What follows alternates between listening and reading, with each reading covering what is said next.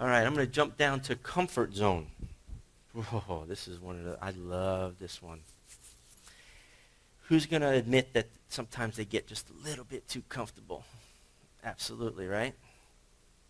And it's because we all want to be safe and secure. The problem is you try to create comfort and security in your day by being a little lazy because you know what? Things are all right. Let me ask you a quick question. Has anyone ever been through a major adversity in their life?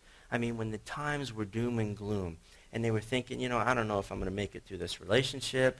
Oh, I don't know if I'm, you know, so-and-so is going to be on me for this or that. Anyone have any major adversity in their past? I have, right? And when you were going through that adversity, were you saying to yourself, the worry, the fret, the anxiety got you all messed up in the head, right? Hard to make decisions, hard to move forward. Has that happened? Absolutely. Now, was that in the past for everyone? Nobody's going through this right this second, right? We have stuff, major stuff that's happened in the past. Well, here you all sit today, and everyone is comfortable. Everybody has made it through it, correct? Here's a great book that I recommend that helps you out with getting out of your comfort zone. It's a book titled, When You're Going Through Hell, Don't Stop.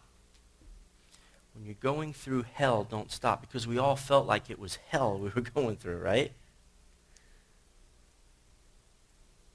You know what happens? There's a lot of people in this country that stay there, stuck, comfortable, and they don't move through it. And they stay with all the anxiety, and they won't move out of that because some people come and take care of them through it. Some people consult them through it, right? Well, it's time for that to end. Think of this. You made it through. You're sitting here today, and everything's okay. So here's what I say. Anytime I'm facing any kind of challenge in business, relationships, doesn't matter. No matter what I'm facing, it does not matter because I'll always make it through it. It always turns out okay. Every one of your situations turned out okay. You're here, correct? We're healthy to a degree, correct? Right? So we made it through. Here's the challenge. Each and every one of us gets a little bit complacent where we're at. And therefore, others around us, we tend to hang around others that are complacent and comfortable. And then we all start singing Kumbaya and getting engaged in stories or conversations that are negative, don't we? Guys, in order to grow, you got to stretch. So here's the exercise. Real simple when you go home. Write down 3 things that you know you need to do, and you've put it off, but you know it's going to stretch you. Because in order to grow, you got to stretch. But it's uncomfortable. I'm one of the world's worst people as far as wanting to work out. Because when I get started to go to work out, has anyone ever worked out before or currently works out? Do you remember the first time you went to work out? You worked out and it was okay, but the next day what happened? Every muscle that you hadn't used in a while is what? Been stretched and it's uncomfortable. So you know what? You don't go the next day. Oh, I'll take a rest. Right, David? I'll take a rest. If you push through that uncomfortableness, it then becomes comfortable.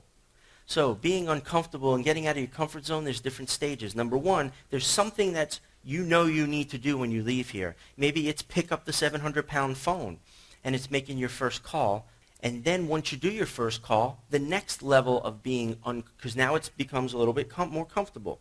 And let's say you make a call a week, and you're comfortable at that. And you can see yourself through the adversity of picking up that 700-pound phone. And now you've become comfortable. You know what the next level of being uncomfortable is? Making 2 calls a week, making 3 calls a week. 5 calls a week, folks, is only 1 call a day. In your business, if you're not making at least 1 call a day, well, then you're not really maximizing your business. You should be making multiple calls a day. Instead of listening to talk radio and music on the radio when you're driving to work, how about making some calls? You all do drive home from work, do you? Don't you? Absolutely. So you can make more calls. It's even better at that time to reach people. So being uncomfortable is writing something down, sticking to it, putting it in front of you, taking action, a small step through it, experiencing it, because you all have been through experiences of uncomfortable before. I just recognized that. And you all made it through, didn't you? Absolutely. So now it's time to take it to the next level and build upon it. We learned earlier, at first his mentor said, you need to be sending emails every day, 5 days a week. But let's get started with once a week. He wasn't even doing it once a week. It was a big stretch to go from once a week, getting started to once a week, and then from once a week to once a day. Now it's a daily habit. I know his habits. He's up early in the morning. He's writing. There's no distractions, and he gets his email out well before noon. That's a daily habit. So this is how you create the whatever it is that's uncomfortable to become comfortable at doing it, and it becomes a daily habit. You must recognize and write down what are those top 3 things right now you know you need to do that's holding you back, that we need to stretch you through so ultimately it can become comfortable. The question is, who is going to commit to do that? Anyone? Because if you don't, you'll end up staying exactly where you're at right now. And there's a simple exercise. Any questions on being uncomfortable or comfortable that I can assist with? Is that a good exercise? Excellent.